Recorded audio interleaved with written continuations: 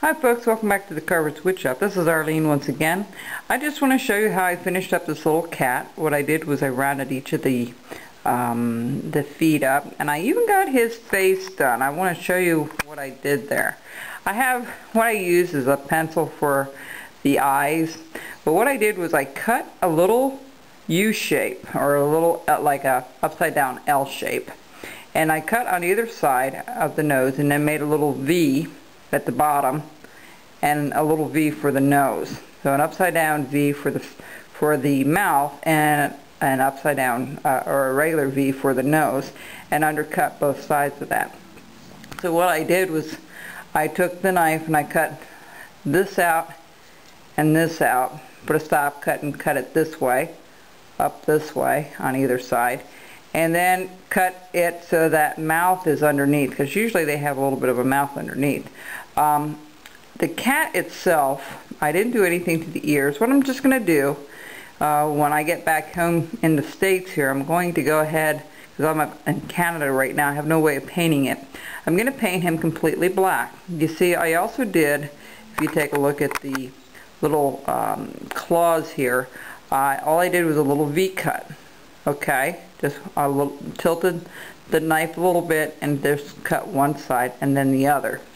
So when I get back, I'm going to just paint them all black. I'm not going to put any texture for hair or anything. And then what I'm going to do is I'm going to put the two dots that you see now are going to be, they're a little bit oval because I pushed a pencil in there really kind of hard. And you know, because this was cut out a little bit and undercut this way, what I did was I cut it this way and then went up and around, okay, and then undercut it a little bit, so it's a little bit offset. As you can see, it's a little lower than the nose portion up here, or the top of the bridge of the nose here.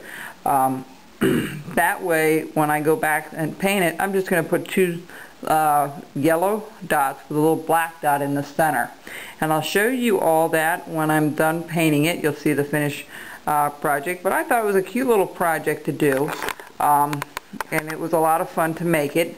It's very, very small, as you can see. You know, it's very, very small, and it's not very big, but it was a lot of fun to do. And the next little project that I'm going to do is another Christmas project, most likely when I get back home, and all. But I just wanted to show you how this was finished up.